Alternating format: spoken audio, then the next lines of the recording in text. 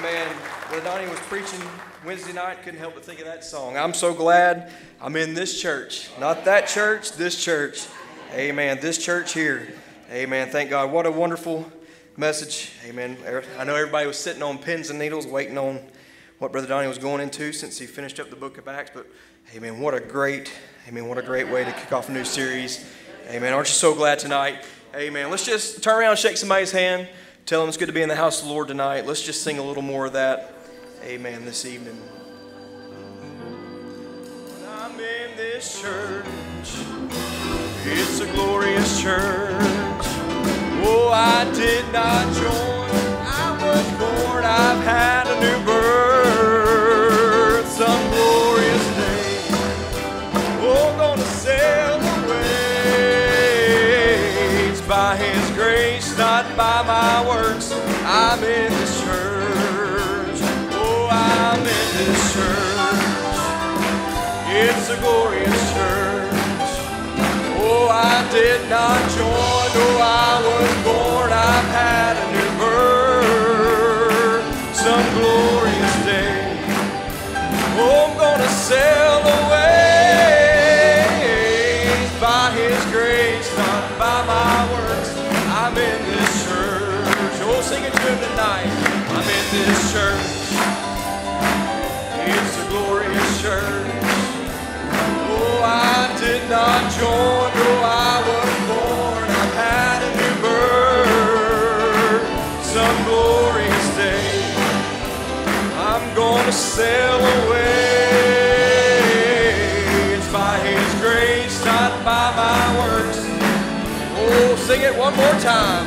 Oh, I'm in this church. Oh, it's a glorious church. Oh, I did not join. Oh, I was born. I've had a new birth. Oh, some glorious day. I'm gonna sail away. By His grace, not by my works. I'm in this church.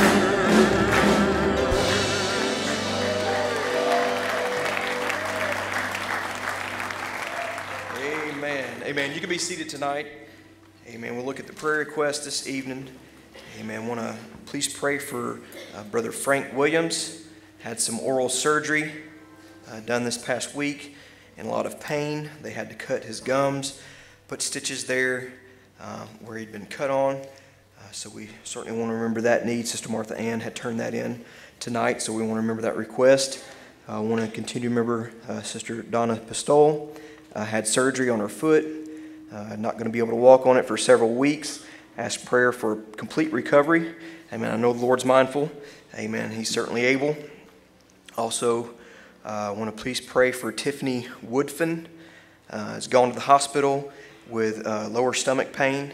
So they've asked for the church to pray. Brother Tony McGraw has asked the church to remember his grandmother. They've sent her home with hospice care. Please pray for him and the family as they're traveling to see her. So we certainly want to remember Brother Tony's grandmother there and the family there. Also, Brother Robert Marrero had called before service this evening, asked the church to please remember him in prayer.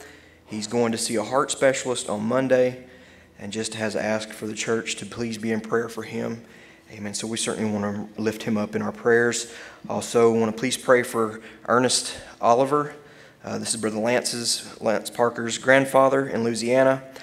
He's in the ICU with pneumonia, urinary tract infection, and now heart failure. Really needs a touch from the Lord, so let's just remember Brother Lance's grandfather this evening. Also want to please pray for Brother Keith Strader's dad.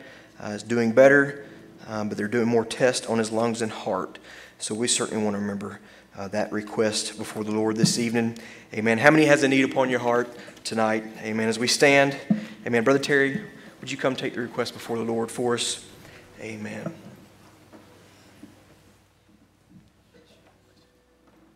I think it's a real privilege to be here tonight. You agree with that? 3 times a week we get to come to the house of the Lord. This will be the best part of our day. Lord Jesus, as we come before you, that's not just a word or some cliche. That's truly from our hearts. we're truly blessed to get to come to church. It won't always be this way. We know that. As time begins to diminish, gets closer and closer to that diminishing point, Lord God, we know that these things will come upon us because the prophets done told us, but we're so thankful that we have one more opportunity to come and learn of your word and worship you in spirit and in truth and bring before you, Lord, these requests and talk to you and have fellowship with you and understand you and see more of the mighty God unveiled before us. Lord, it's a great love affair that we have heard so wonderfully about with the Song of Solomon and that wonderful relationship type in us. Lord Jesus, how thankful we are. Now I pray for these requests. Lord, I pray that you'll be with Brother Frank. You know the need there, and I ask that you'll just undertake in his behalf. And we understand Brother Marrero, he has perhaps maybe even a heart condition, going to see a heart doctor. I pray, God, that you give him a good report. Lord, if there be anything there at this present moment that would be of ill report, take it away. Make him altogether new. We just pray, Lord, in each one of these requests that I hold in my hand. Lord, they're dear to you. They're precious to you. And I pray as our brother comes and ministers the word tonight that you would anoint him to speak. We know the word's already anointed. Anoint our ears to hear. And Lord, we know that we just can join our faith. And if you join your faith with our faith, it'll make it perfect faith. And then we can see things happen and come to pass as we desire them to be. And Lord God, we're happy, so happy, as I said earlier, to be part of the great kingdom of God. Lord, to be part of this end time message, to be able to receive present day truth, to have an ear to hear, to have a desire to come to the house of God. Lord, even that you chose us before the foundation of the world. Lord, we weren't looking for you, but you were looking for us. I'm thankful, dear God, you came looking for me. How I've loved you these past 4 years that I've been saved, dear God. It's just been a glorious journey this far, and just the beginning of an eternal journey. We're so happy for it. Lord, touch each one of these requests I hold in my hand. Let it be a testimony, Lord, that you're still with us. There's faith in building. Somebody's going to receive their healing tonight. Touch maybe even a new birth. Whatever it might be, bring to us, Lord, the word of the Lord, and give us grace tonight. We ask you in Jesus' name. Amen. Let's sing this song tonight. When the reason that I'm standing stands in front of me. Amen. I'm telling you, on that day when we get there, we could stand for 1,000,000 years and praise him for 24 hours, 7 days a week, and never thank him enough for what he's done for us. Amen. He's just been so good to us in our lives. Amen. And there's no way we could ever thank him or ever repay him. Amen. For what he's done for us. Oh, I have stood for the gospel when it seemed I stood alone. But through the heartache and frustration, I kept my focus on the throne. Oh, so many times I have recalled the Savior's words so true. If you won't be ashamed of me, then I won't be of you. So I'll proudly stand until I see, oh, the face of the one who gave everything for me. Oh, and the reason that I'm standing stands in front of me. Every battle that I fought will fade from memory. Oh, I'll bow before his mighty throne, fall down on my knees. When the reason that I'm standing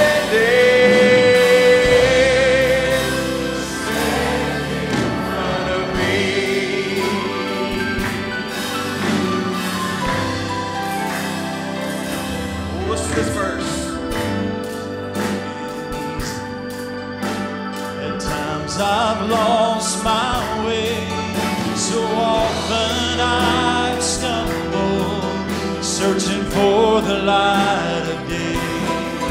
Circumstances all around me, I thought I'd surely fall, when the whispering of doubt and fear told me you would lose it all. Like this part.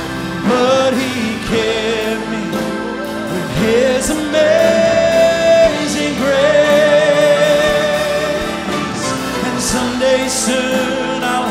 a chance to thank Him face to face. When the reason that I'm stands in front of me. Oh, and every battle that I fought will fade from memory. I'll bow before His mighty throne and fall down on my knees. When the reason that I'm standing in front of me, we will join the millions, every kindred tongue and race, and every child of God that day will look upon His face. When the heroes and the martyrs who died on the pagan sword, we'll all stand together and declare Jesus is Lord. With the reason that I'm stands in front of me. Oh, and every battle that I fought will fade from memory. I'll bow before His mighty throne and fall down on my knees. When the reason that I'm stands in front of me.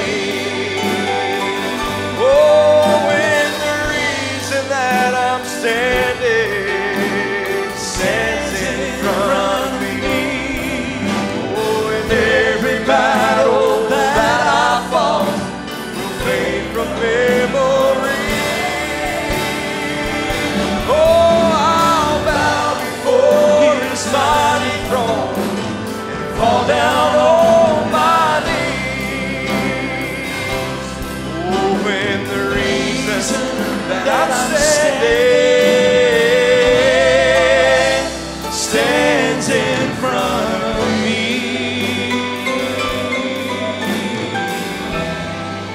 Oh, when He stands in front of me.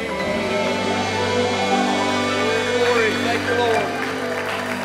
Amen. Give the Lord a good hand clap of praise tonight. Amen. Amen. He's worthy of our praise tonight. Amen. Let's sing that little song as the brothers would come lift the evening offering at this time. Let's sing that little chorus. Didn't I walk on the water? Didn't I calm the raging seas? Amen. I stood right beside you.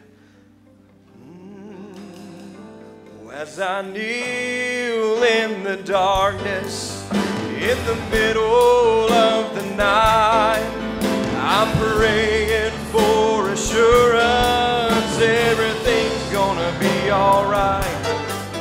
Lord, I see another battle out in front of me.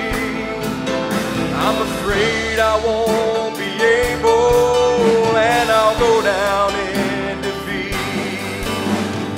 Oh, and He said, I'll walk on the water, and I've calmed the raging sea. I spoke to the wind, it hushed and gave me peace. And I'm to your rescue.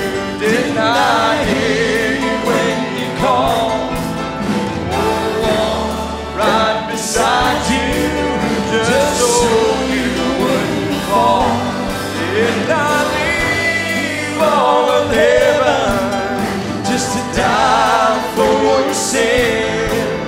I searched until I found you, and I do it all again.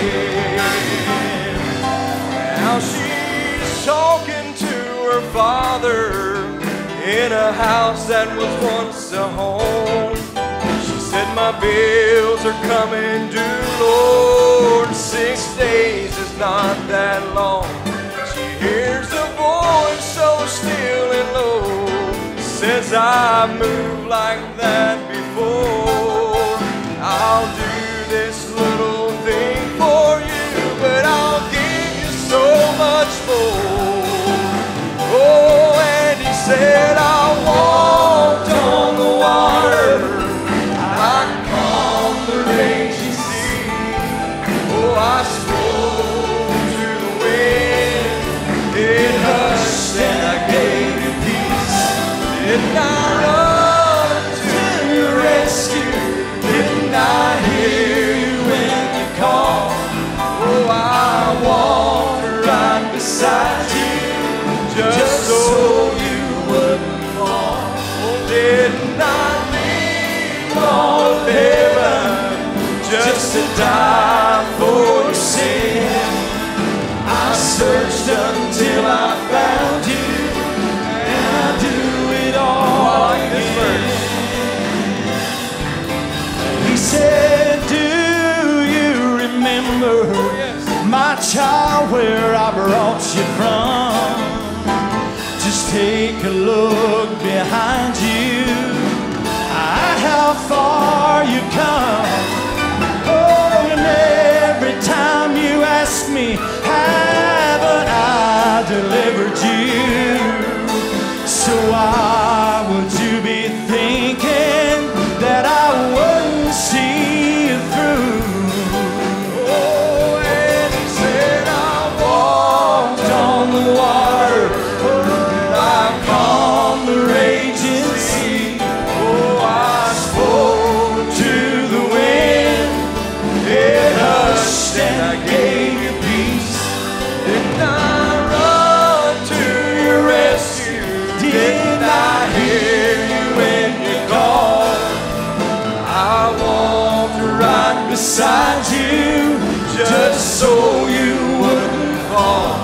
Didn't I leave all of heaven just to die for your sin?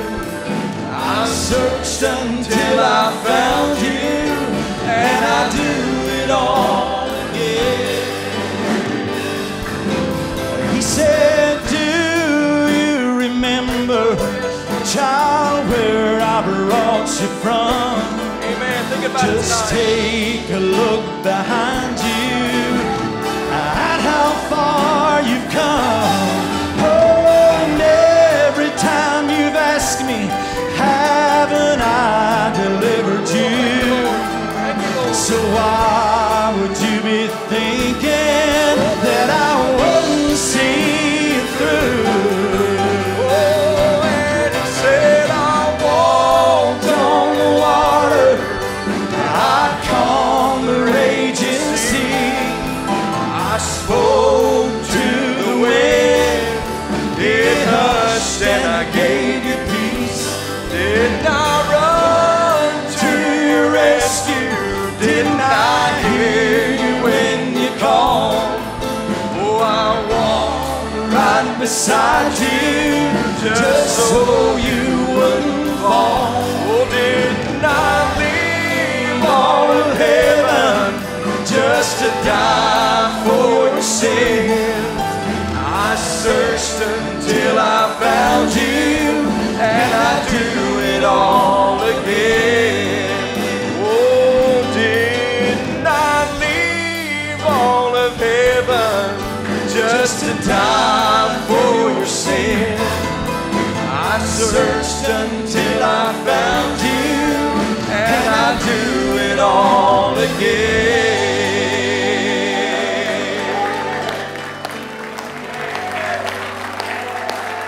Amen. Give him praise tonight. Oh, something keeps holding me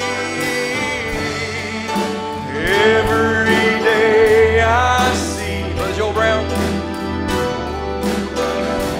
Be faithful, be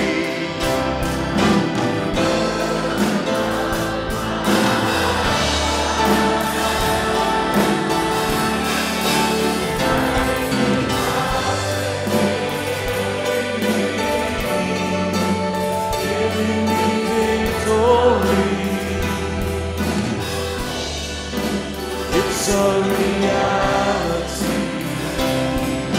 Something keeps holding me. Sing it with me, listen. The trials of this world were getting closer. The pull I felt was more than I had. And I was on the verge of just simply giving over. The strength within myself just wasn't there. But you know what? Hallelujah. Something keeps holding me. Every day I see, helping me faithfully. Amen.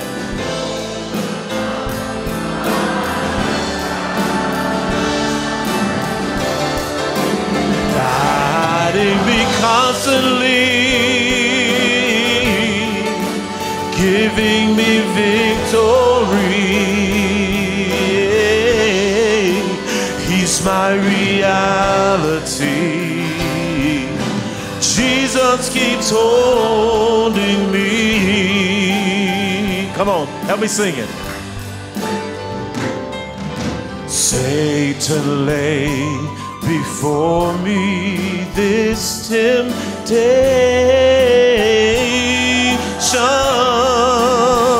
and his desire to steal away my faith, my joy, my hope. But I found in time the revelation. It was just what I need to keep me in this race. Something, Jesus, you're holding me. Every day I see, helping me faithfully to overcome,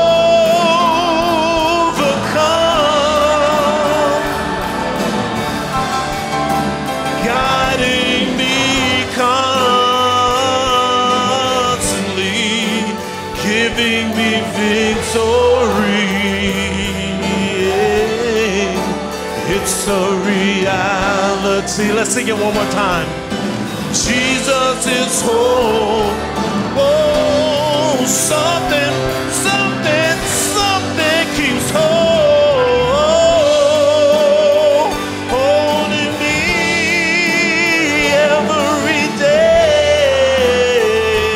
I see, helping me faith. Hallelujah.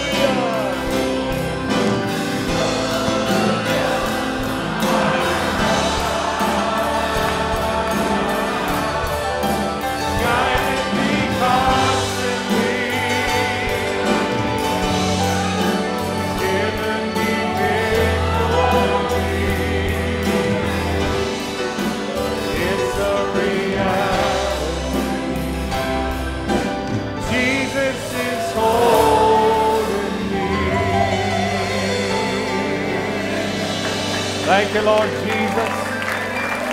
Hallelujah. Blessed be your name, O God. Amen. Jesus is holding me. Amen. I realized that a long time ago. I would have given up. I would have turned around, went the other way. But something kept holding me. Prophet of God one day said he almost turned around, went the other way. Said he was just about to say, if you won't heal my baby, Lord, I won't even serve you. But he said something way down on the inside. I tell you what, it was beyond his senses. It was beyond his emotion. It was way down in that soul realm. Amen. The Apostle Paul said it this way: we have an anchor hidden behind the veil. Steadfast. Are you glad it's steadfast? And it's sure. When in an age and a world that we live where nothing's sure, we have an anchor. Amen. Somebody say, praise the Lord. Amen. Hallelujah. Well, it's so good to be here in the house of the Lord. Amen. With you. God bless you again. Amen. Feel like I was just here. Amen. Just a few weeks ago. So no need for any kind of, introduction or anything like that. I'm just going to pretend I'm at home. I'm just going to preach. Amen. Going to go straight to the Word. Praise the Lord. Amen. Praise the Lord. Thank you for all that. Amen. Good singing and music. Amen. Praise the Lord. Brother Harry, good to see you. I guess you got the memo. I won't come here and preach unless you're here. Oh, I'm just kidding. I told him I was going to tell Brother Donnie that last time, that unless Brother Harry's there, I'm just not coming. Sorry. Amen. Certainly, everybody's just a blessing to see, amen, friends and those that we've come to know. Amen. So glad that Jesus is here. And I'm glad that He's comfortable. Amen. I'm comfortable when the Lord is comfortable.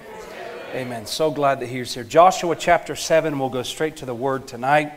Amen. Joshua chapter 7. We'd like to preach to you on struggling to live. Amen. Struggling to live.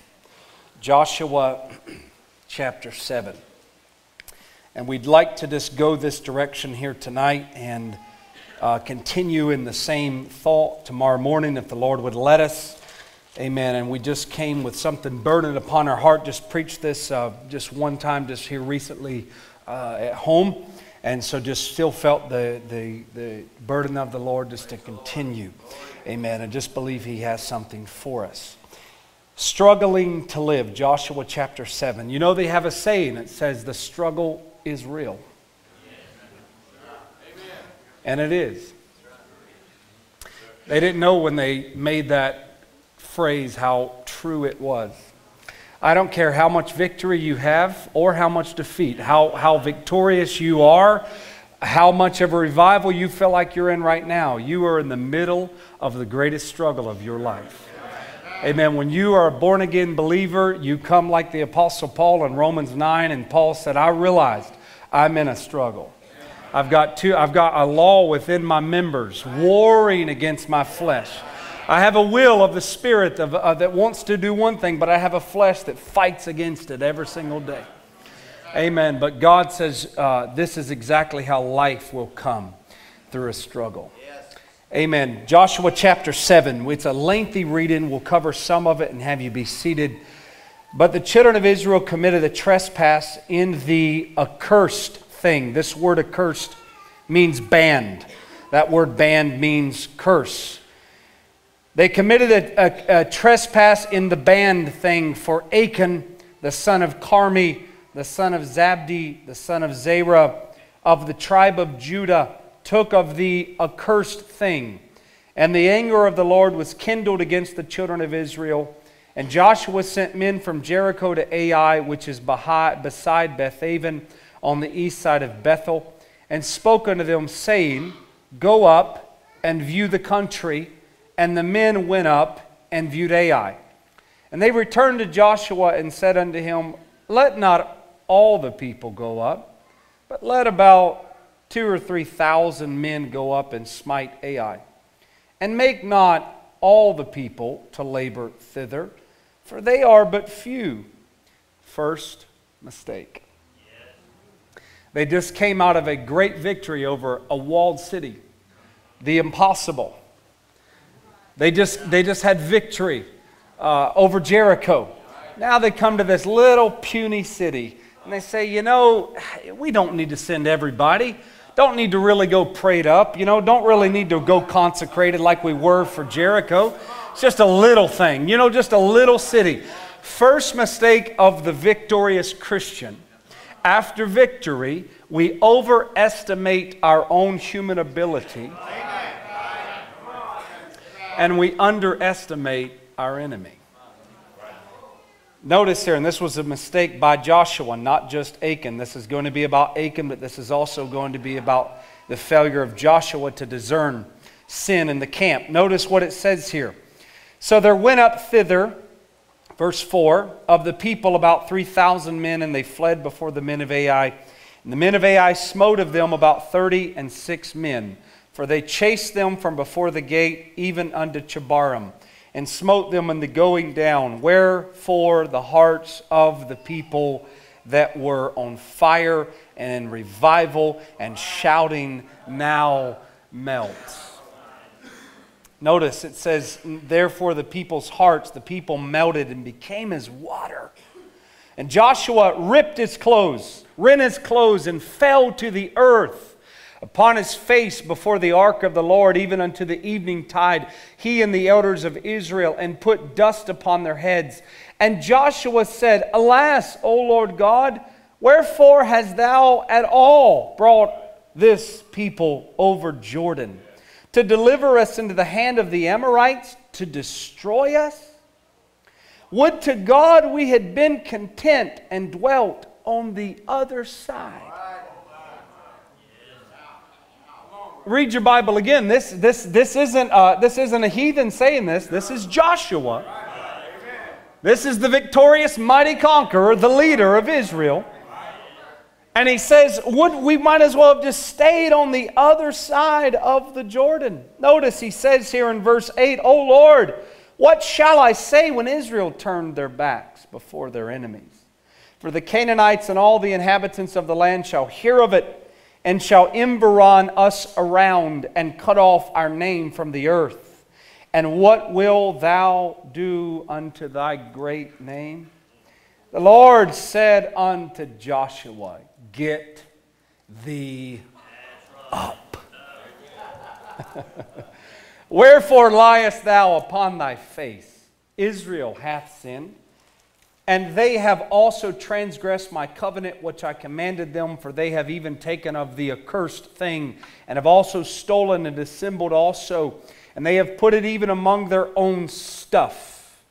Amen. Let's pray. Heavenly Father, we thank you, Lord Jesus, that you're here. We thank you, Lord, that your name is one that we can depend upon. It's a mighty and strong tower, Lord, that the righteous can run into and be safe. Lord, you've gathered us here, Lord, by divine appointment here tonight on this Saturday evening service, Lord. Father, you've put words and a burden upon a minister's heart. Lord, and I just have one desire, to get myself out of the way, Lord, so that you could use me to speak to your children.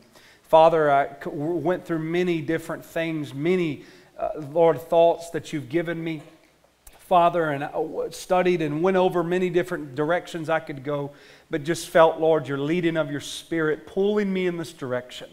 Father, may your people, may me as the minister, Lord, move ourselves out of the way and just be sensitive to the voice of the Lord. We ask it in Jesus Christ's name. Amen. You can be seated. After such a great victory at Jericho, chapter 7 is surprising to say the least when you read such a defeat. And through this, men are going to die, 36 men, I believe the scripture said. It's the only record of men dying in Joshua. It's the only defeat recorded. It's going to come in this chapter 7. The book of Joshua is going to span 40 years, and it's going to be Joshua's life from the time that he's 80 until the time that he's 120, the same way that Deuteronomy covers just 40 years of Moses' life from the time he's 80 till the time he's 120. And you find this great victory after Jericho and this great rejoicing after they come and conquer this great walled city. And you come to this striking account of disobedience and lack of discernment, lack of prayer, lack of consulting the Lord, and just a haphazardness just to go forward. You know, we almost have a tendency to believe that one victory ensures or guarantees the next. But how many times have we fallen flat on our face after the greatest spiritual experience, only to be in despair and disgust at our own human fallen nature? Many times God will let us get to a place of spiritual pride and we think something of ourselves, only to pull the rug out from under us when we fall down flat and go, am I even born again in the first place? The Bible says here in verse 13, notice this, when God talks to Joshua, and we'll just cover this lengthy reading and then move on and cover it back, come back to it. It says here in verse 12 and verse 11, pick it up where it says, for they have even taken of the accursed thing. Verse 12, therefore the children of Israel could not stand before their enemies, but turned their backs before their enemies because they were accursed. Neither will I be with you anymore, except you destroy the accursed from among you. Amen. Up, he says it again, get up, sanctify the people and say, sanctify yourselves again tomorrow. For thus saith the Lord God of Israel, there is an accursed thing in the midst of thee, O Israel. Thou cannot stand before thine enemies until you take away the accursed thing from among you. In the morning, therefore, you shall be brought according to your tribes, and it shall be that the tribe which the Lord taketh shall come according to the families thereof. And the family which the Lord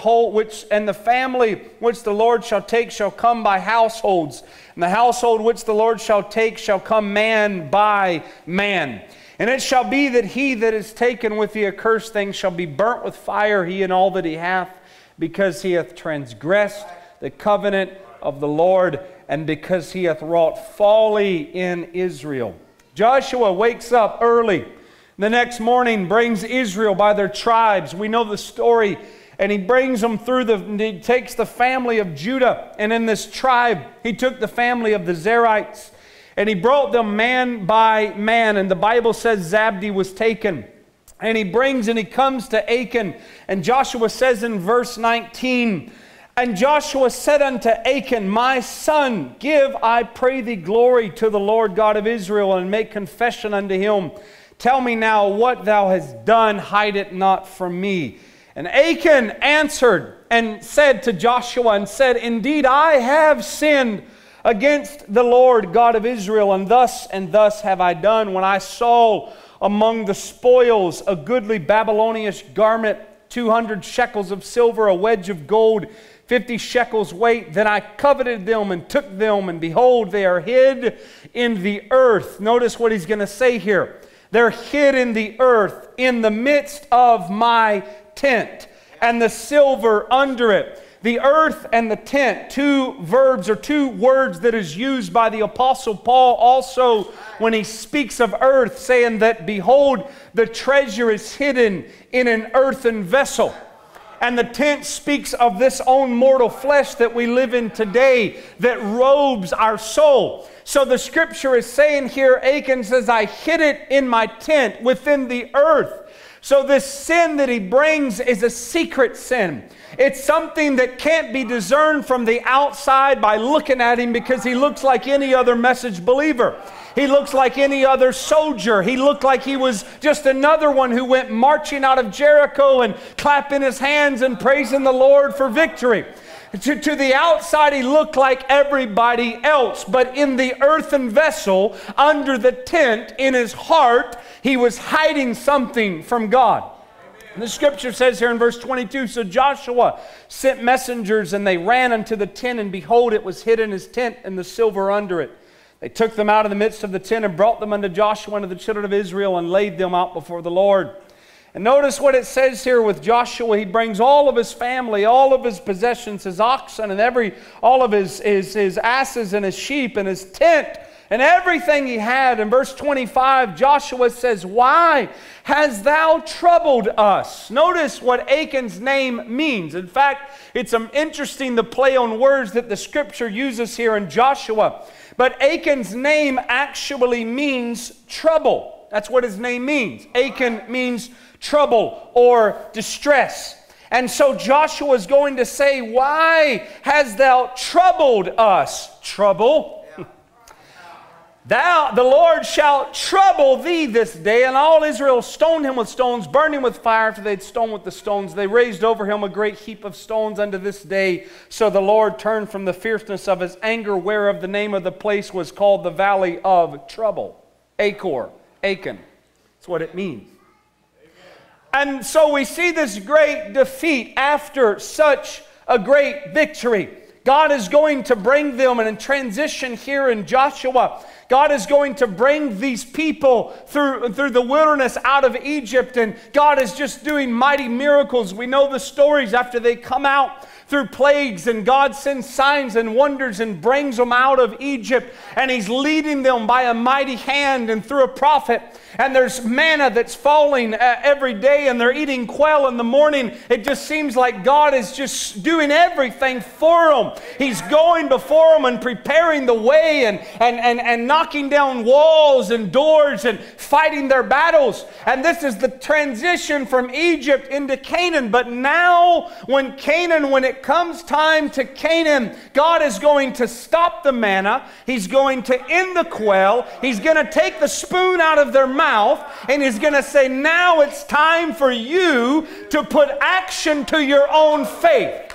Because Canaan is not going to just be given to you, but you're going to have to fight. You're going to have to struggle. You're going to have to war. You're going to have to wage. If you have a desire to take what's rightfully yours, you've got to be willing to fight.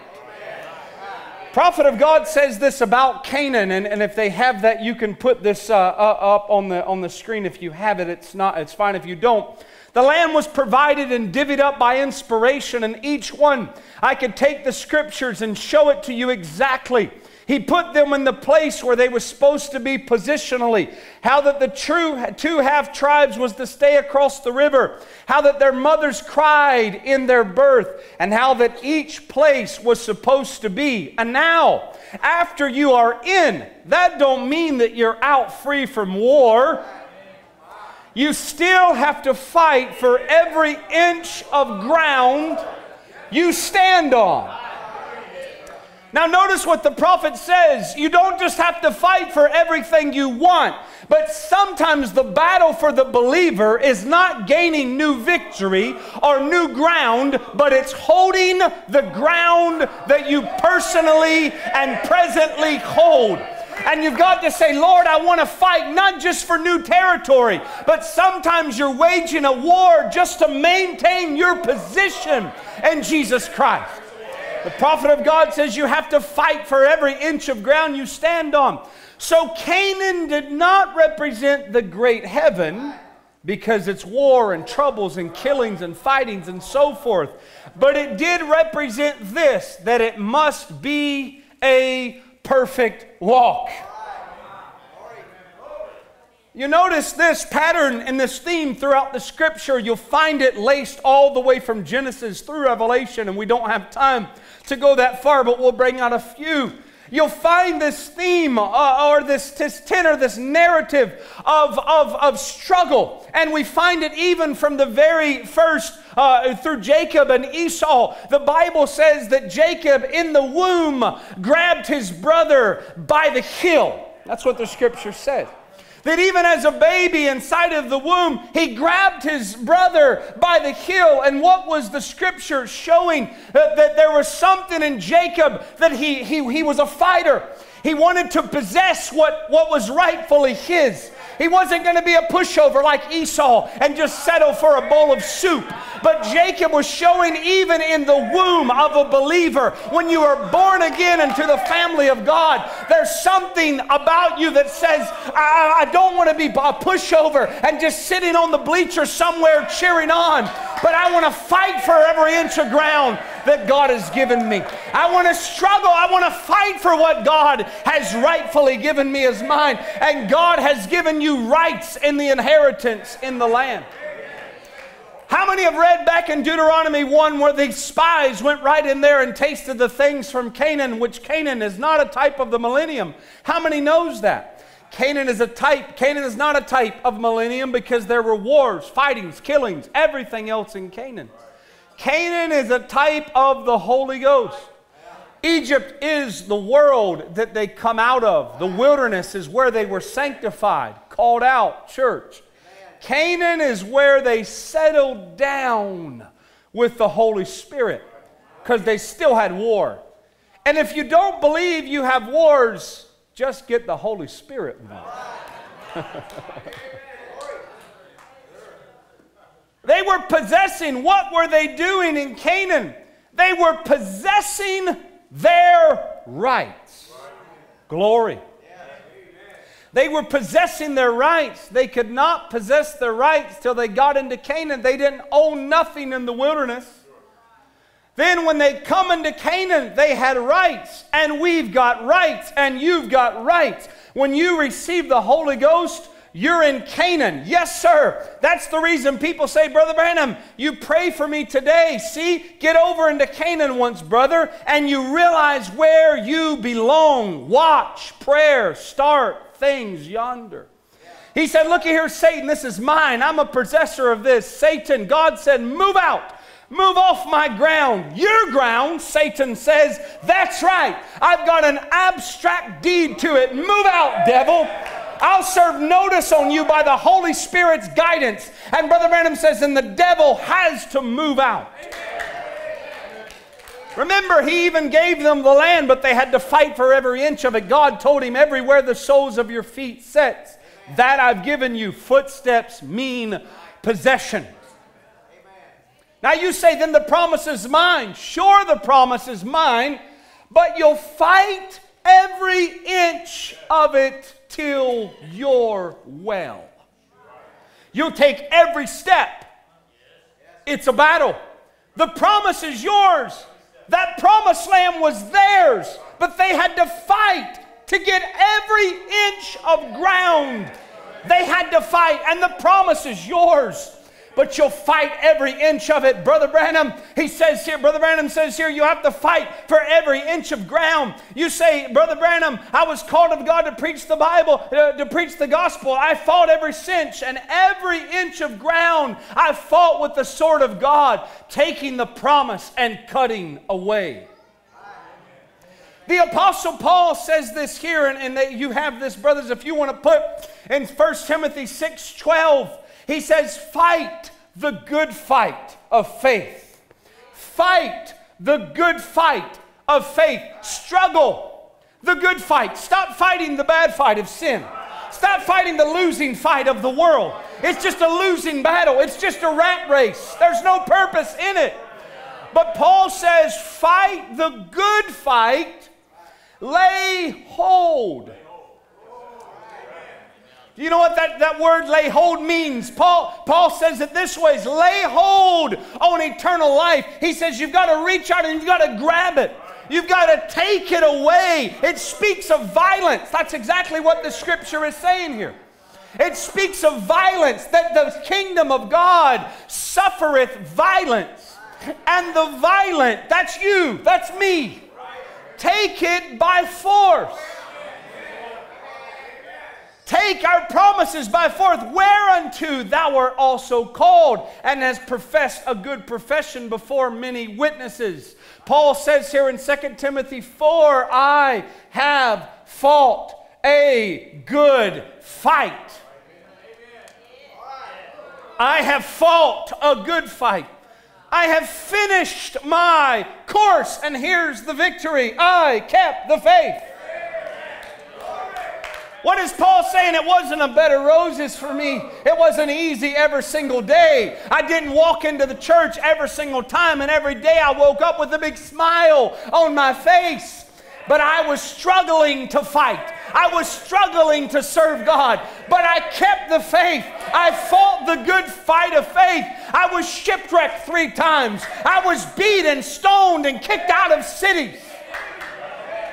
Paul could say, I was forsaken on every side. I was forsaken by my brothers. What's he saying? My brother, as a good soldier in the army of the Lord, fight the good fight of faith. I have fought a good fight. I have finished my course. It wasn't always easy. In fact, most of the time it was difficult. It wasn't always a bed of roses. In fact, most of the time it was struggling. In fact, most of the time it was fighting. But here's the victory. Here's my testimony. Through it all, I kept the faith. I held on to the faith. But the Bible says that many let go. They cast off their faith. They cast aside and have been made shipwreck because they cast aside their faith. But Paul says here in Hebrews chapter 11, speaking of the heroes of faith, they quenched the violence of fire. They escaped the edge of the sword, and out of weakness were made strong. You hear about Rahab. You hear about all these heroes of faith. You hear about Joshua. You read that hall of fame in Hebrews 11. And you read how that Abel by faith and Moses by faith. And you get excited and say, oh, what a hero. What a mighty man David was. What a mighty man, what a mighty woman Rahab was. What a mighty judge Deborah and Barak, as the scripture goes on to say. All of these people were mighty heroes of the faith. But brother, here's what you'll learn about those heroes. They quenched the violence of fire. They escaped the edge of the sword. Out of weakness were made strong, waxed valiant in fight, turned to flight the armies of the aliens. The heroes were fighters. They were people who struggled. And there's one thing that you'll learn, that everything you get from God is a struggle. It's a fight. You're not just given it on a silver platter. You're not just given it and spoon-fed it. But you've got to have something in you to say, I'm willing to fight for what God has promised me. I'm willing to fight and struggle for the promise of God. You say, I want the Holy Ghost. The kingdom of God takes it by force. Even your prayer, even prayer is a struggle. The Bible says in James 5 verse 16, the effectual, fervent prayer. Not the little poem and the little pretty saying that you say. But he's saying if you want prevailing prayer, how many wants effectual prayer? Prayer that has an, what is effectual prayer? Prayer that works. Prayer that has an effect. Prayer that changes things. And it's not just a prayer that you pray in a pretty prayer, but it's the effectual, fervent prayer of a righteous man availeth much. Oh, my brother, do you know what it means to labor in prayer? Oh, in the day and age we live in, no one wants to do that anymore. Everyone wants to just say a little prayer before they go to bed, pray when they come to church on Wednesday and on Saturday and on Sunday. But a real prayer warrior knows what it means to get on their knees and struggle and have an effectual fervency to their prayer. Oh, my brother, that's the kind of prayer that you need in your life. It's the prevailing prayer. The struggling prayer. In fact, Paul goes further to say that a real struggle in prayer, that sometimes the prayer is such a struggle you don't even have words. When we know what not ought we should pray. But don't worry, there's a promise. When you don't have words, the Spirit makes intercession. Hallelujah. Thank you, Jesus. The effectual, fervent prayer of a righteous man availeth much. The effectual, fervent prayer, the struggle, as we said, is real. The struggle that Jacob felt, even in the womb, it was showing he was a man who was going to struggle for what he had, for what he could get. He was going to fight for what God had given him. He wasn't going to be satisfied and content just to let somebody do it for him, or just hope that it fell on his lap, or just hope that maybe he got lucky. But Jacob said, I've got a promise in the Word of God, in the Holy Ghost. I've been given a right, and I'm willing to fight for my right. I'm willing to fight for my promises. I'm willing to fight for the promises of God. It's a fight, it's a struggle, and it's real. There's coming a day, though, when the struggle ends. It's amazing that through this, even after Joshua comes through this land, and he comes and they come under this great conquest through Jericho, and there's this great victory, this great, overwhelming, exhilarating revival and shouting, no doubt, as God has just done the impossible. But let me say this to you, my brother and my sister. Joshua was going to conquer Canaan but he was going to have to do it the way God told him to. He couldn't just go and face and say, you know, I'm looking at this map, and over here is the land of the Canaanites, and over here's the Jebusites, and over here's the Hittites and the Perizzites. And I think, strategically, I think the best thing to do is go for the Hittites first. We'll come around the back and flank them. But no, God said, first, I've made Canaan, I've made the Holy Ghost, I've placed these cities in chronological order. And first you've got to defeat Jericho. Why was Jericho so important? Because Jericho was the capital. It was the capital of commerce and supply. Every other city depended upon Jericho. So Joshua says the first thing he does is he closes the roads. The Bible says none went in and none went out. So he cuts them off and he starves them. And we know the story, how they march around the city 7 times and there's a great victory and a great shout and the walls of Jericho come down. And I'm sure as all the rubble comes down and they go marching with the trumpet of the Lord and they're praising God for their victory in the Holy Ghost. And they go marching on Jericho and on the rubble. But one brother, as he's looking at the rubble, he stumbles into a little ruin. And he looks inside the room of what used to be a Canaanite's bedroom. And he sees a Babylonian garment. He sees a wedge of gold. He sees a wedge of silver. And the Bible says that Achan says, and I coveted it. I wonder what was going through this brother's mind. As everyone's shouting and everyone has victory, and Achan's, no doubt Achan is trying to decipher if anybody's looking and wonder what anybody would say. Now God has already said, cursed be the man who builds upon Jericho. Cursed be the city. It is a banned city. God wants them to destroy it, annihilate it, destroy their pictures. That's what God said. Destroy their molten images, plug down their high places. He even says take their images and all their photographs of their families and burn them. Don't let there be any existence or any sign or any evidence that there was an existence before you dwelled here. Because what was God saying? This is your property. And the devil has no place on your property.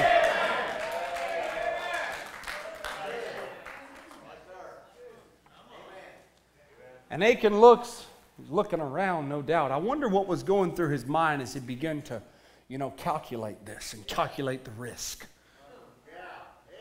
And the Bible says he covets it and he takes it. And suddenly, chapter 7 we come to, after the thrill of victory was so strong, now it's replaced with the agony of defeat. What a life lesson chapter 6 and chapter 7 is. How that we can live so high on the mountain and in the very next moment we're in the valley of defeat. The distance between great victory and great defeat is only one step. Say it again, the distance between a great victory and spiritual victory and total defeat and failure is often a very small step. Sometimes it's just one choice. Are you with me here tonight? The sad truth and the reality is that the fallen world that you live on is contaminated. It's poisonous. And every time you walk out into this earth and this age that we live in, everything you touch, all your senses, everything that you come in contact with is contaminated and poisonous. That's why you better be filled with the baptism of the Holy Ghost from your head to your toes. It better saturate your spirit. That's why the Bible says pray without ceasing. Man, that seems a little bit extreme. Pray without ceasing? When do we say in Jesus' name, amen? Never. Paul says never. You don't ever say it. You stay in prayer. You stay in an atmosphere. You stay prayed up. You stay with the song, Paul said, upon your lips and a word, a psalm in your heart. You stay in an atmosphere and a channel. This is overcoming in Canaan. This is how you get victory in the midst of Laodicea. You stay in another dimension, in another atmosphere as you move through this world. And if you don't, you become contaminated, just like that. And we feed and we feed and we feed, and we live in the age of addiction. More than ever before, we live in an age of addiction. I said, more than ever before. You have things at your fingertips, things right around you, devices everywhere. I don't think it was an accident that even in the old King James English, the Apostle Paul says we are not ignorant of his devices.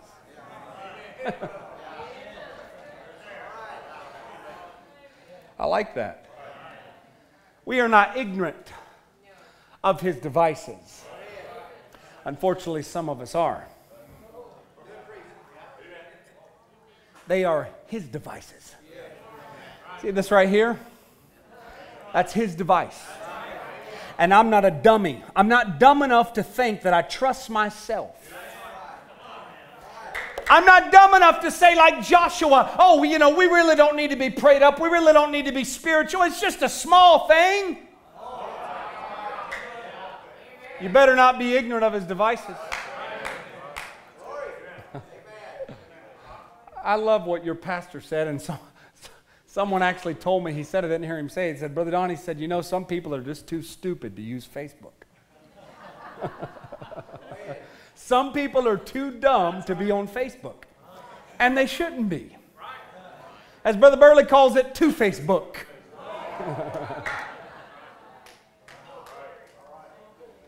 We are not ignorant of his devices. It's amazing how quickly we can come from victory.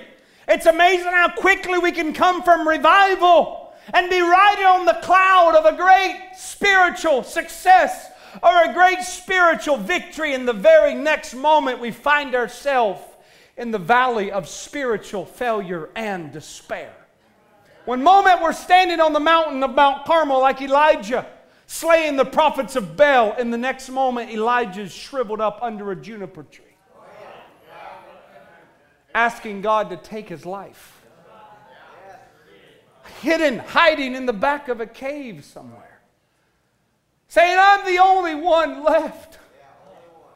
And now even they're trying to kill me too. Oh, but my brother and my sister, don't miss it. God orchestrated Ai to come right after Jericho.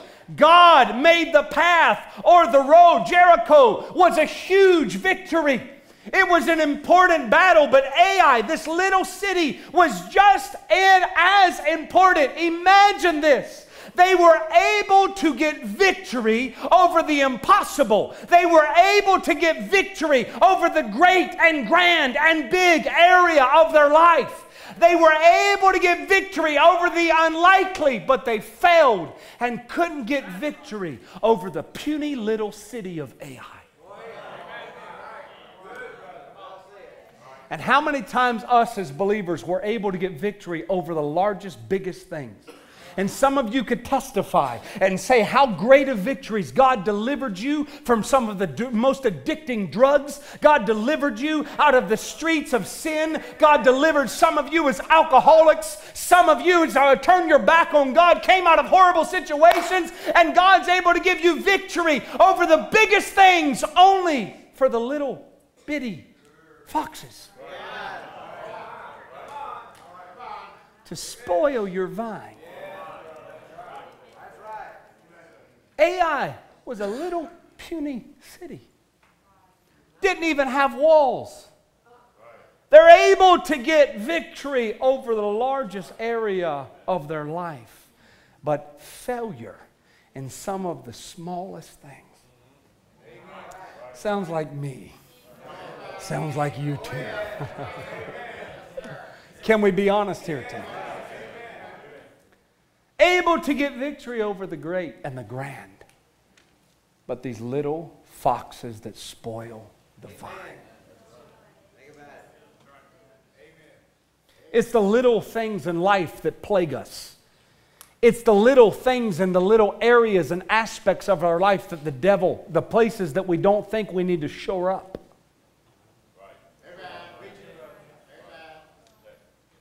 Like our temper. You know, people say, well, Brother Branham, how do you get more spiritual? That's what they asked him. How do you draw closer to the Lord?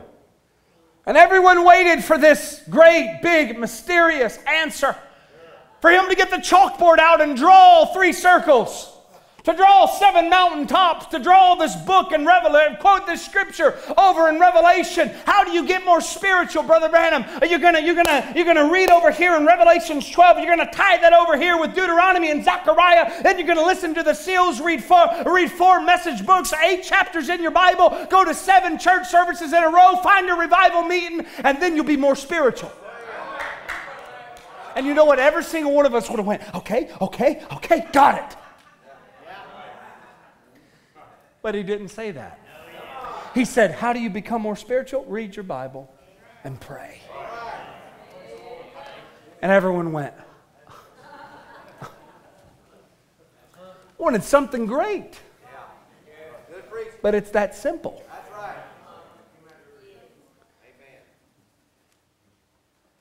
What Achan shows us as he comes to this place here, look in your Bible in Joshua chapter 7 again.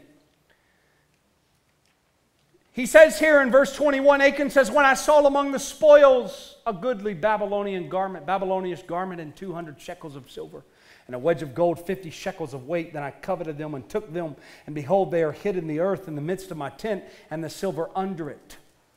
Achan decides that he's going to seek his own agenda. Achan's behavior shows us that a believer can become very selfish within their self and seek their own ideas, their own plans, and pursue their own dreams in spite of the rest of everybody else. We do this in churches where families stay to themselves and they never become connected to the rest of the body. You are not only damaging the rest of the church, you're damaging yourself. Oh, Lord told me to say it, so we just got to say it. People can become so selfish in their holy huddle, and they can become so disconnected with the rest of the vision of the church. And the rest of the vision, this is why people choose to stream and not come to church. They would rather sit afar and hear the preaching of the word from their couch at home than be connected locally to a body. Why? Because it's harder. It's more of a struggle. It's more of a fight to have brothers and sisters. It's harder. You say, wait a minute, Brother Man, are you sure you're saying that right? I'm saying it right. It is much harder to be connected to a local body and have brothers and sisters and a pastor and deacons where everybody has differences and idiosyncrasies and their own ideas. It's much harder to live in the church community than it is just to sit at home and every once in a while, maybe just on Sunday morning, say hi to everybody, get in your car and go. Yep. Much easier to dream in the stream than it is to sit on a church pew. Oh, forgive me. I know there's brothers and sisters who have no other option and no other choice, and that's perfectly fine. God knows your situation. But sometimes we can become so self-seeking and selfish. And we don't realize that that's a spirit of this Laodicean age to where the Bible says people would become lovers of their own self. That they would love themselves so much And it's bad enough that families come disjointed into church and they never connect with the body. But you take that to a smaller scale. A husband can become so selfish within himself that he's not connected to the rest of the family. The wife can become so selfish within herself that she's not connected to the rest of the family. And they're seeking their own ideas, their own ambition.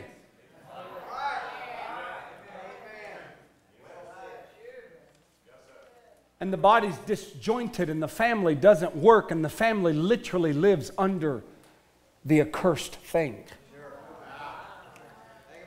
That's what Jericho was. It was a banned city. It was a cursed thing. And do you realize you as a believer can either live under a blessing or a cursing?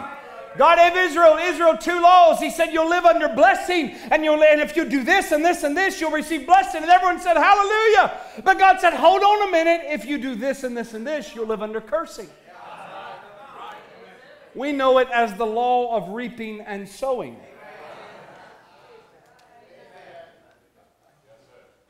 Achan can live so selfishly, not thinking of anybody else but himself. We don't realize sometimes how much we affect other people. Achan's name, his behavior creates trouble for everybody else. His name in the Hebrew is Achan, A-K-A-N. And what it means is trouble. So Joshua says here in verse 24, he says, the Lord is going to bring trouble. What does Joshua say to Achan? Why did you bring trouble? Trouble? And because you brought trouble on Israel, God's going to trouble you. And he's going to bury him in the valley of trouble. And though this sin was committed by one person, all of Israel, the entire nation, is going to suffer because of this one person.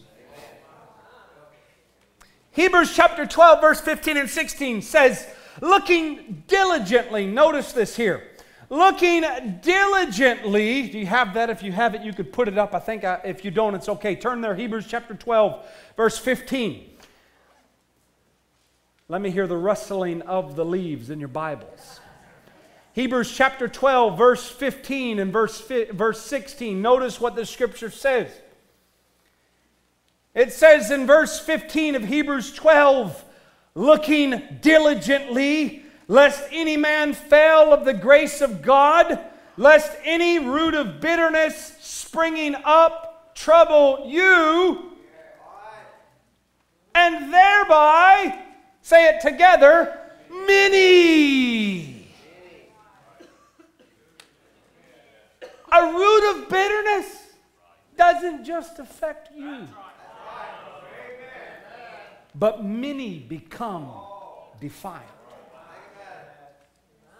Lest any root of bitterness springing up trouble you, and thereby many people become defiled. Lest there be any fornicator or profane person as Esau, who for one morsel of meat sold his birthright. 1 Corinthians 5, verse 6 and verse 7. 1 Corinthians 5, your glorifying is not good. Know you not that a little leaven leaveneth the whole lump? Purge out the old leaven, that you may be a new lump as you are unleavened, for even Christ our Passover is sacrificed for us. Unjudged sin contaminates the entire church. That's why it's so important to preach against sin. Though no one likes you to preach against sin. But it's important. Prophet of God says here, notice this, and I know you've read these before, but let's read them again. He says here in adoption, he says, and there's where the church is failing today. There's where the church is failing today on that walk. Notice this, you have it, brothers, if you put it up. In adoption, he says, and there's where the church is failing today on that walk. Do you know that even your own behavior can knock somebody else out of getting killed? Your own behavior, your own selfish motives can actually knock someone else who is praying in desperation for healing. And your own unconfessed sin. Notice what the prophet says, your misbehavior of unconfessed sins of you believers can cause this church to bitterly fail. I could not imagine my behavior thinking that my misbehavior caused one of my brothers or sisters to miss their healing. How much greater their salvation. And at the day of judgment, you'll be responsible for every bit of it. Oh, you say, well, now, wait a minute, Brother Branham. Well, that's the truth. Think of it. Think of it. Brother Branham says, that's the truth.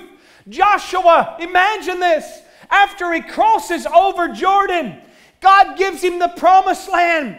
And his entire campaign he's fighting, not one person dies. Not one person is wounded. Not one cut. Not even a Band-Aid, the prophet of God says. There's no medic. There's no hospital. There's no infirmary. The entire army is well and whole. He says God gave them the entire victory. They didn't even have a nurse or a first aid kit or a Band-Aid. God said the land's yours. Go fight. Think of fighting a campaign and there's no Red Cross around at all. There's nobody going to get hurt. They slayed the Amorites. They slayed the Hittites. They slayed the Perizzites. And no one got a wound. No one got a cut. No one got an injury. Until sin came in the camp. And when Achan took the Babylonian garment and that gold wedge and hid it under his camp, then the next day they lost 16. There was 36 men. Joshua said, stop, stop, wait a minute, there's something wrong. Something's wrong somewhere. We're going to call 7 days of fast. God, why, Joshua? Because God made us a promise. There won't be anybody hurt. Our enemies will fall at our feet. But there's something wrong. 36 of my brothers are laying dead. Something's wrong. Something went wrong somewhere. They're my Israelite brothers and they're dead. Brother Branham says, why did they die? Innocent men. Notice you have that, brother, if you go to the next one. He says, why did they die? Innocent men, because one man stepped out of line. Joshua says, hold on a minute. Stop for just a moment.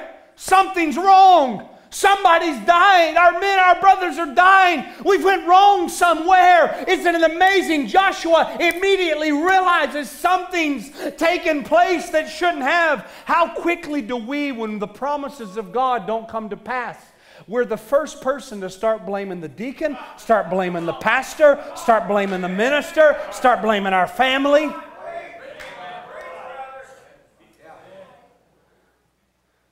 The last thing we do is turn the mirror around and look at ourselves. And go, hold on a minute, maybe sin came into the camp. Why did they die? Because one man stepped out of line. Prophet of God says further in the kinsman redeemer, as each individual represents the entire Christian nation. Did you know that? You and your behavior, in the way you act and what you do, you represent the entire body of Christ. You say, but I'm just a lay member. That doesn't matter. When you take on that name of Christian, you represent Christ and His church. I say, God, let me be a true representative for your kingdom. Let my life be worthy of the gospel. Let my behavior be that is pleasing to your word, oh God. Don't let any leaven be in my life.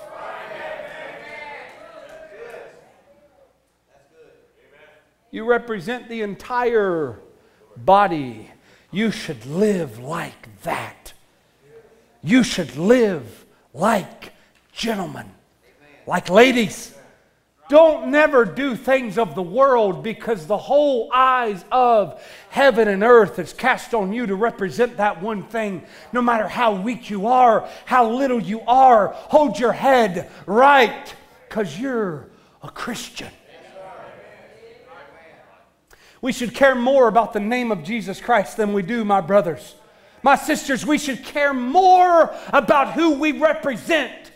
We're so worried all the time about our reputation.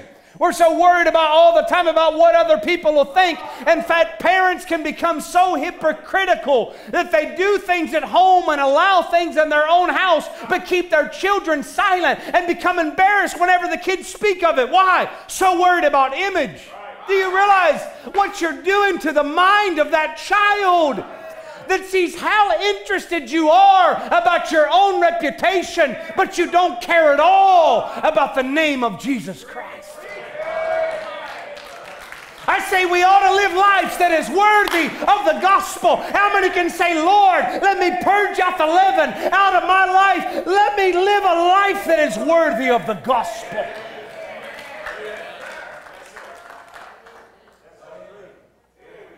We're so worried about image. So worried about what other people think. But we never give a moment to think, what about the Lord? What does He think?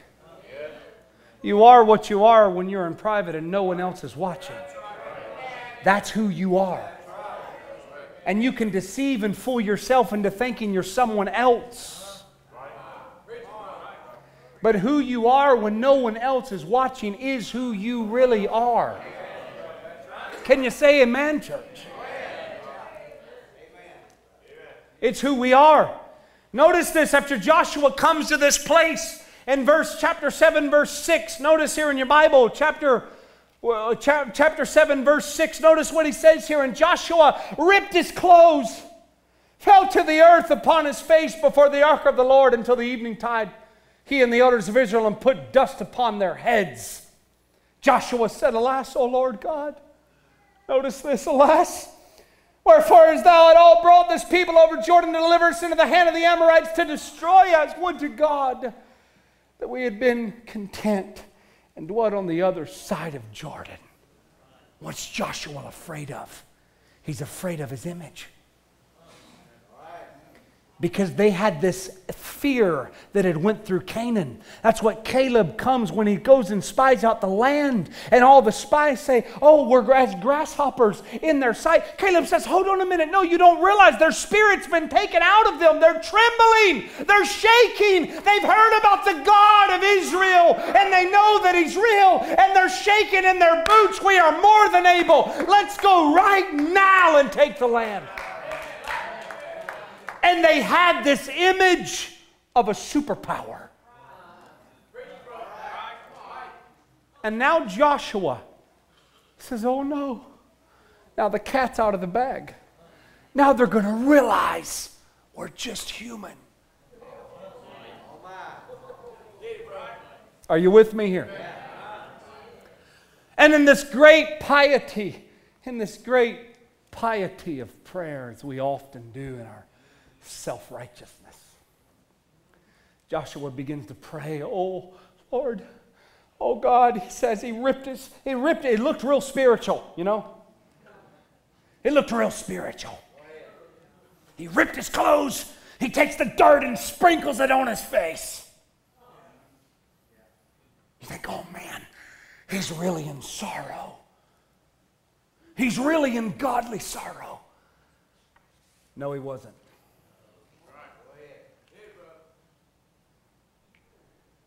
You know what this shows? This man, this great warrior of the faith, in this low light, this isn't a highlight. This is a low light. This isn't a high moment. This isn't a moment to be proud of. This is one of a low light. It's a shameful moment. and the life of a mighty warrior and a mighty conqueror. But what is it showing? It's showing the inspiration of the Bible, that this is exactly how the Bible is written, that some of the greatest heroes of faith suffered the greatest failure and embarrassment to the kingdom of God. And notice, God does not erase it. He doesn't withhold it from the Bible, but He puts it right there for you to read it. He takes a man like David and could say he's a man after my own heart. He's a man, a mighty warrior of David, and I'm sure David would have loved for God just to erase and take those chapters about Bathsheba, take those chapters about murdering Uriah, and say, God, you know, maybe we'll just cover that up and don't show that. God says, no, you missed the entire masterpiece, David. You're a man after my own heart, but you're going to suffer failure. You're going to suffer problems. You're going to suffer issues. That's what Canaan is all about. It's about a struggle.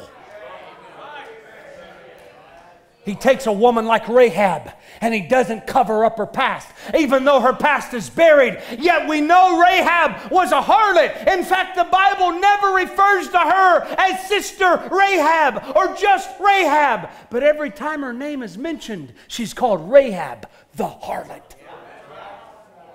Imagine, it sticks. It stays with her.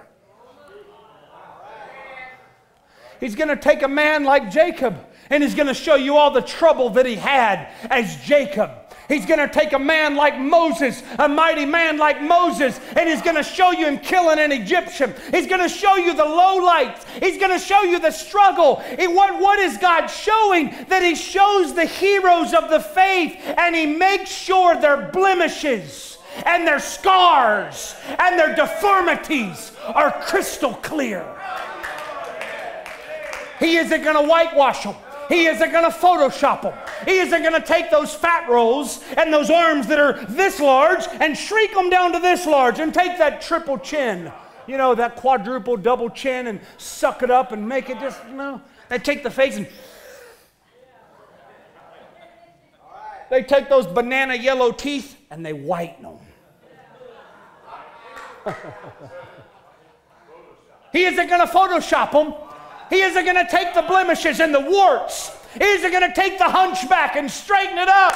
But God's going to say, I'm going to show their imperfection and show you that even in spite of all their struggle and all their weaknesses, I'm going to give you faith to believe. If God could use them, God can use you.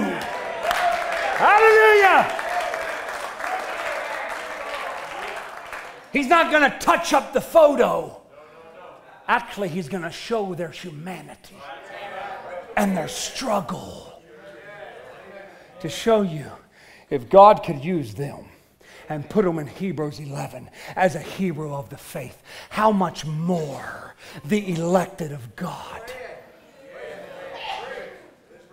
My brother, let me tell you something. Failure is unique to no one. And failure is not the end. In fact, failure most of the time for these men and women was just the beginning of faith.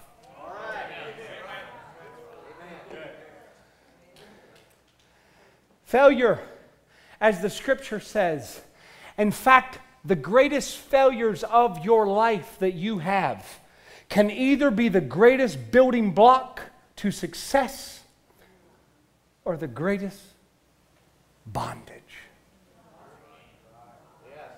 It's all in how you respond to failure.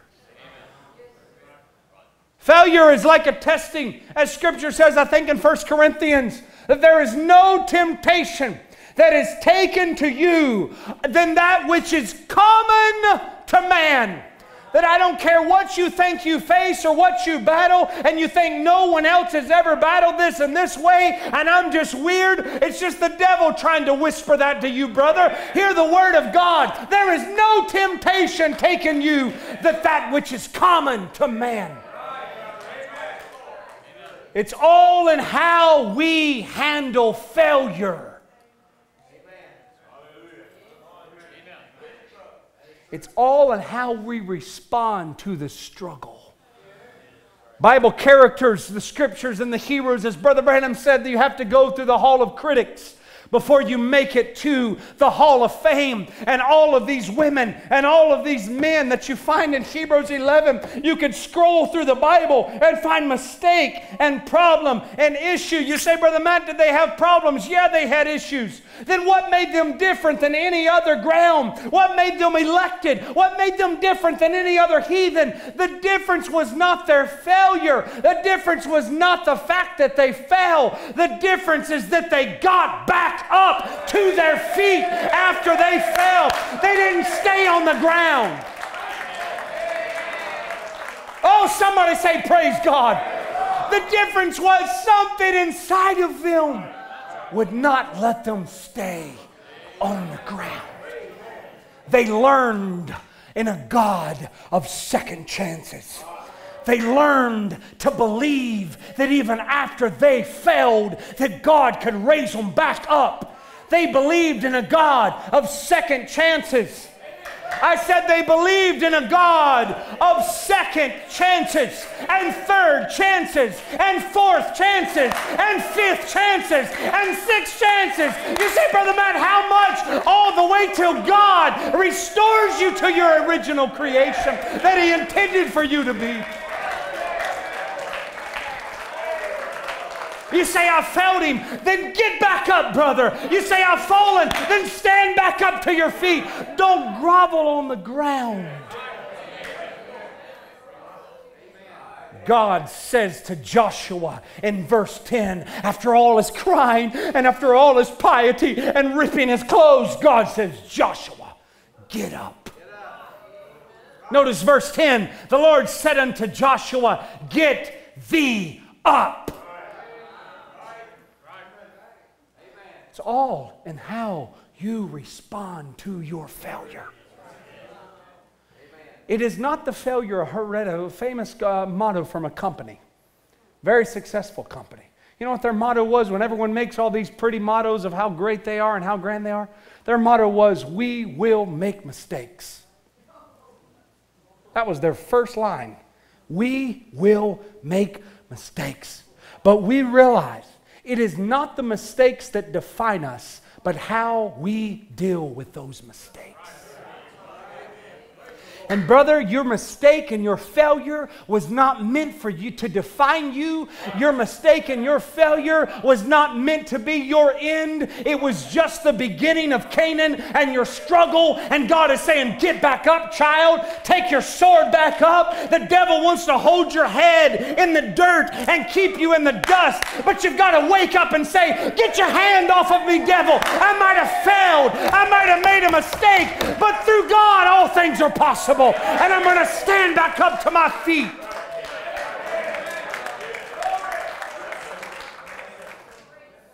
Nothing is accomplished with your face in the dirt. Nothing is accomplished in your groveling and spreading and sprinkling dirt in your face. Oh, that's what we want to do. That's what we do every time we, as Brother Joel says, wowsy, wowsy, woo. Oh, poor me.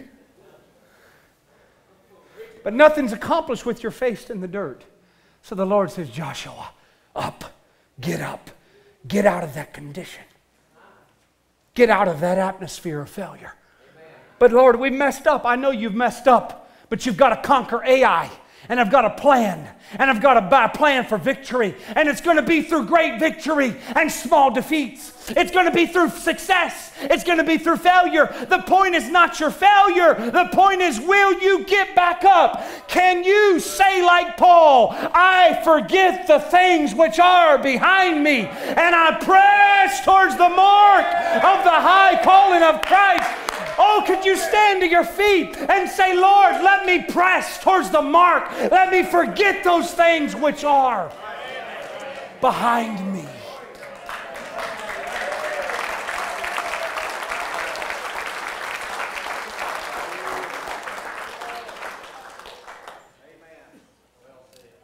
Get up, Joshua.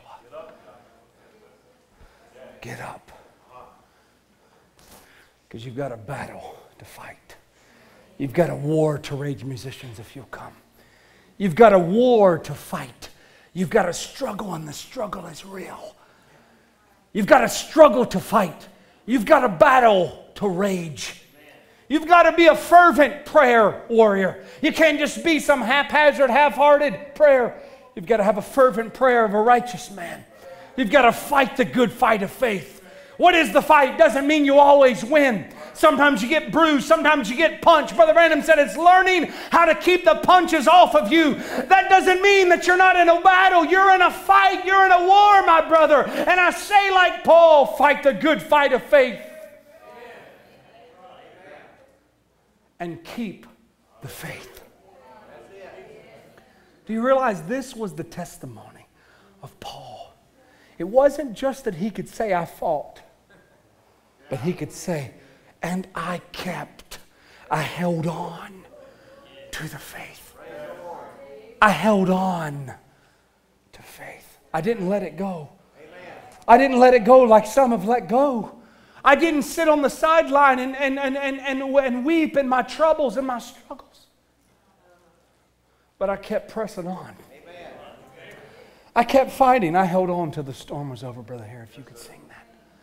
I held on. Bow your heads with me, if you could. You could just play that, brothers and sisters. Brother Branham says, that is the promise. The promised land is to live in this land of the Holy Spirit. That's God's promise for the church. It's to live in the power of the Spirit. A real Christian fights for his position. He has to stand alone, him and God, and he fights every inch of ground. You don't have to baby them.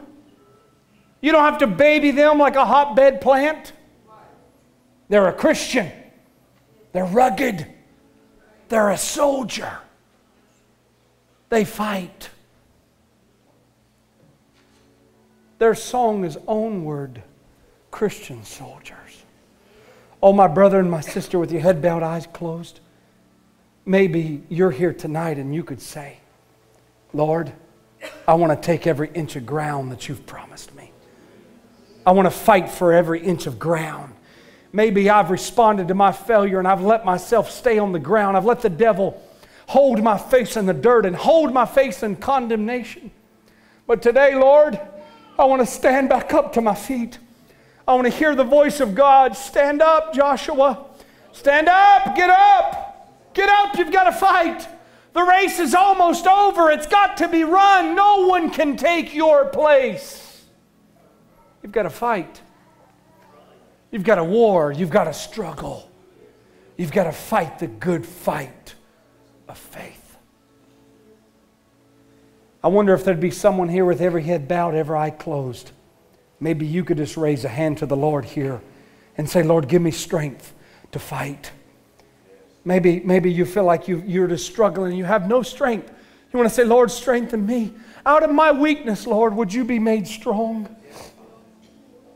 Out of my weakness, Lord, would you be made strong? I'm weak. Lord, as the song says, I am weak, but thou art strong. I'm weak, Lord, and in my own flesh I realize there is no good thing. O wretched man am I. Who shall deliver me out of the body of this death?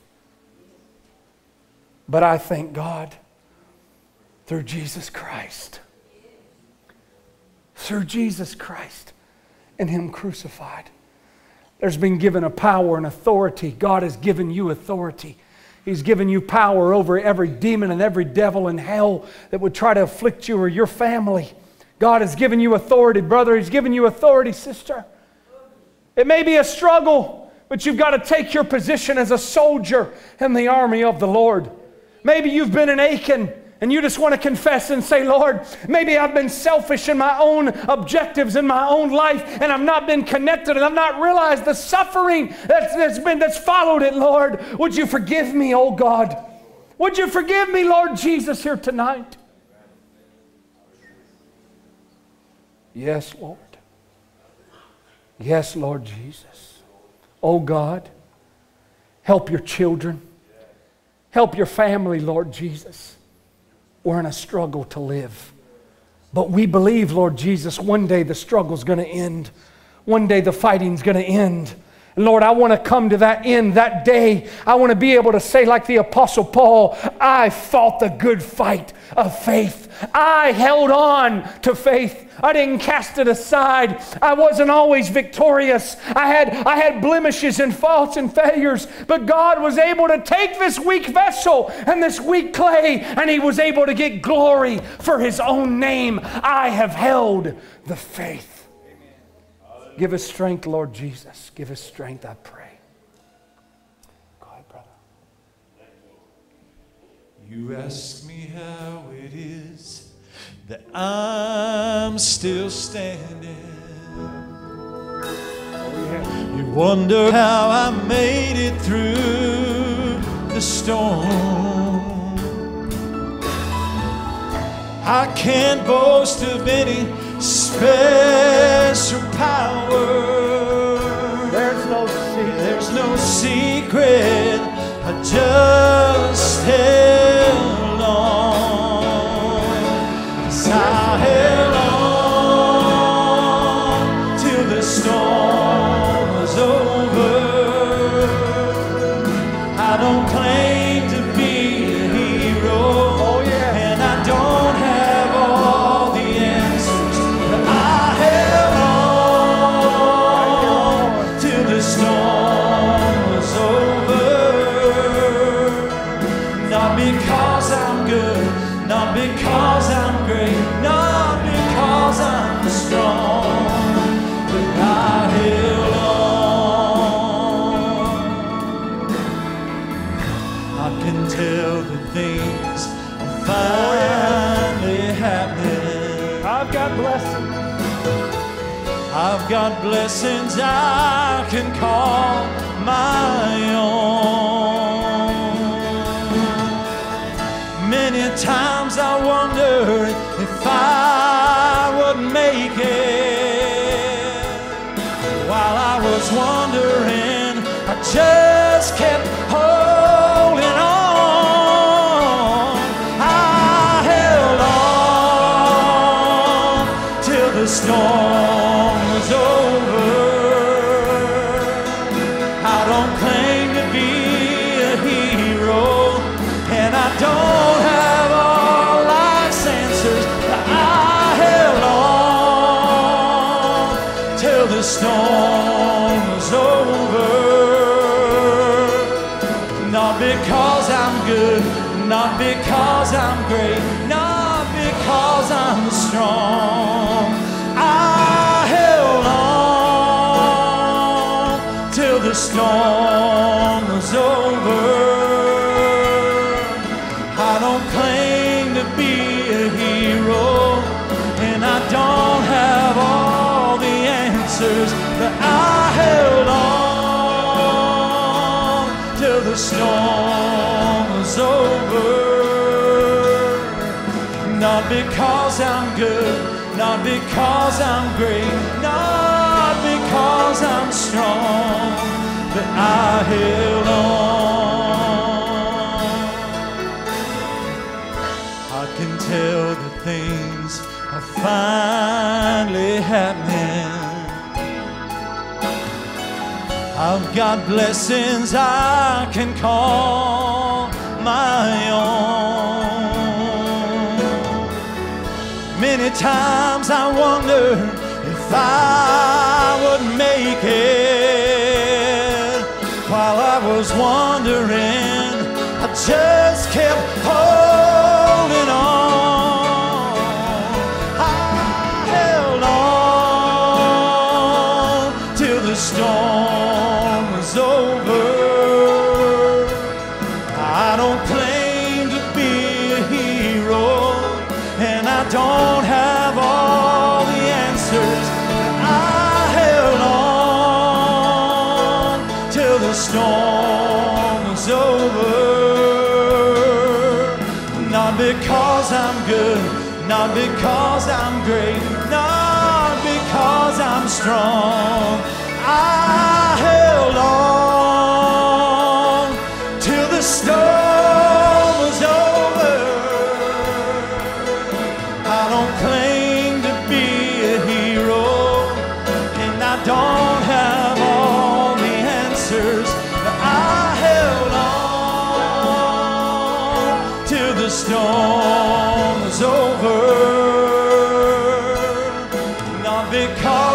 good, not because I'm great, not because I'm strong, but I held on. You ask me how it is that I'm still standing. Wonder how I made it through the storm. I can't boast of any special powers. There's no secret, I just held on. I held on till the storm's over. I don't claim to be a hero, and I don't have all the answers. I held on till the storm's over. Not because I'm good, not because I'm great, not because I'm strong, I held on.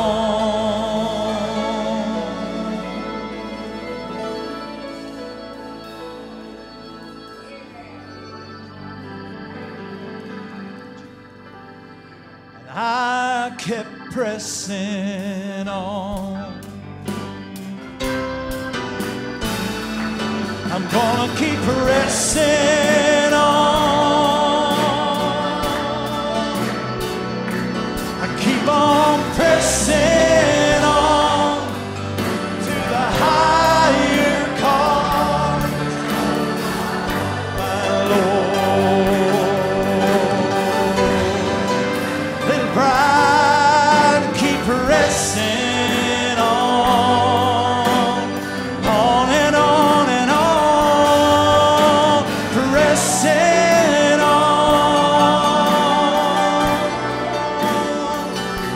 I gotta keep pressing on to the higher calling of my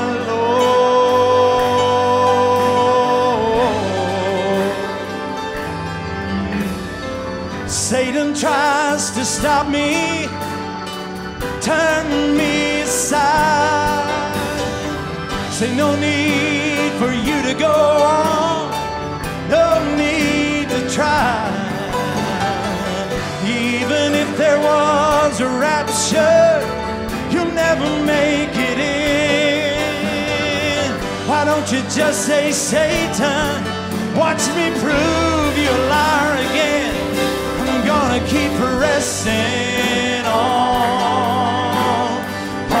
and on and on, pressing on. I'm gonna keep pressing on to the higher calling of my Lord. Little bride, keep pressing on and on and on,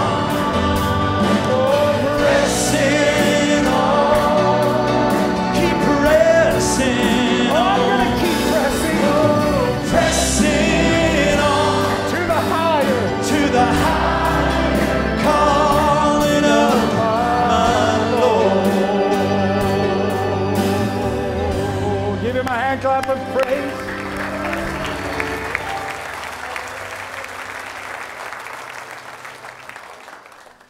What it has in store. Let's sing this together. Go ahead, brother Harry. I will praise the Lord. Can you do it? Ah. Will praise the Lord. No matter what tomorrow No brings. matter what tomorrow brings, What it has in store. what it has in store, I know I will praise the Lord. Oh, I'm gonna praise the Lord.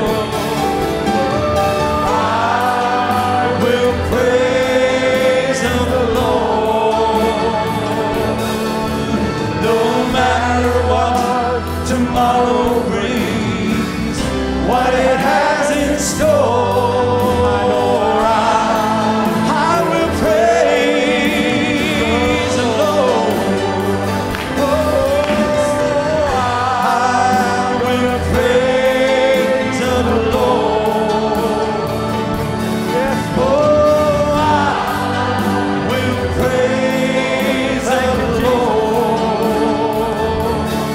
No matter what tomorrow brings, what it has in store.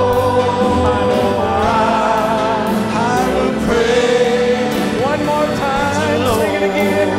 Oh yes, I will praise the Lord.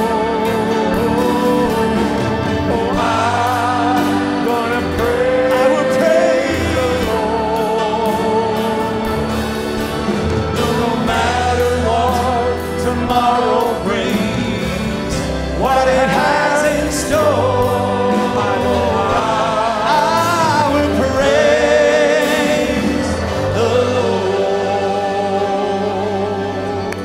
Hallelujah. Oh, blessed be your name, oh God. Praise the Lord. Are you going to praise Him? No matter what tomorrow brings or what it has in store. Here's what I know. I'm going to keep praising Him. I'm going to keep singing. I'm going to keep shouting. Doesn't matter what tomorrow brings. I know I will praise the Lord. Amen. God bless you. It's been so good to be in the house of the Lord. I hope the word was a blessing to you. Amen. Praise the Lord. And we're going to let you go. We'll see you in the morning. Amen. God bless you, Brother Harry. Keep singing. And let's sing that again. Oh, I will praise. I will praise the Lord. No matter what tomorrow brings, what it has in store, I will praise the Lord. Oh yes, I will praise the Lord.